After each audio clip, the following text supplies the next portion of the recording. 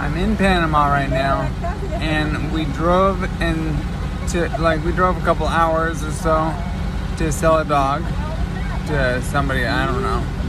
So we sold this dog, and then we came back, and there's a huge strike.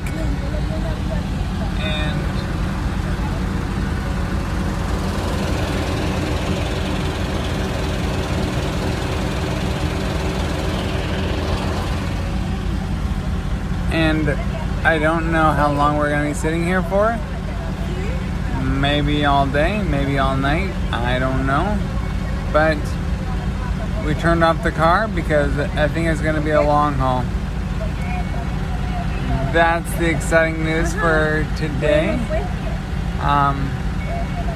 Yeah, I guess it's for farmers. Farmers, they sold the government told them to do something, to produce crops. They produce those crops, and the government is not paying them, or maybe for a limited price or something.